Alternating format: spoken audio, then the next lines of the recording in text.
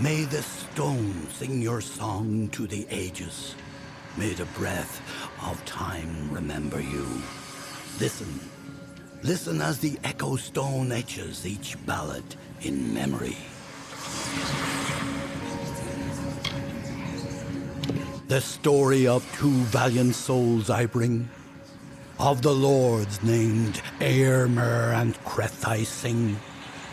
Two hearts united against common foes, the thoughts of one in mind, the other knows.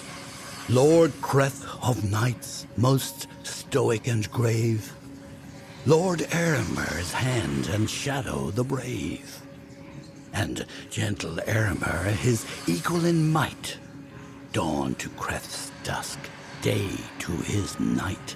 Here is the tale of how they stopped a troll. The Maid of Windermere corrupted its soul. The troll named Nyx had a most troubled heart. In nature was it displeased with its part.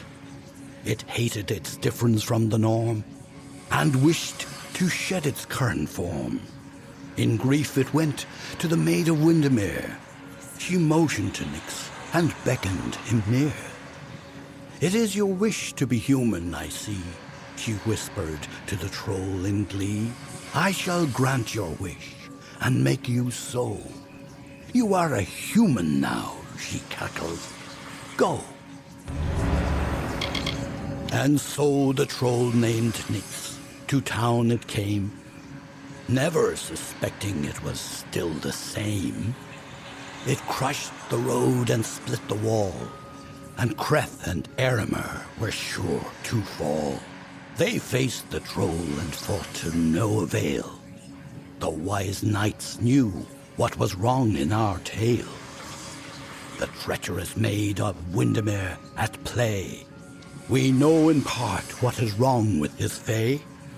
And so Lord Eärmer shouted to Lord Creth, challenged this troll to a duel to the death. The troll still under the wicked maid's spell, and was human, it thought, and all was well. Rampaged throughout the countryside in joy, treating all as toys. Lord Eärmer slowly approached him and said, "If you are human, deal as such instead.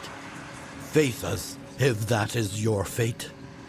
Duel us, and reveal the truth of your state." Then the troll and fae did battle and fought. Alas, all was not as the troll had thought. After he had won, Lord Creth said to Nyx, with a mind to ease and a will to fix, "You are a troll, and that is good, my friend. You have no faults, no wrong to mend. But if it be your wish to join their kind, a better way you must find. There is naught wrong with following your will, as long as it does not bring others ill." Again the heroes of honor stayed true. The story of a troll, and the knights too.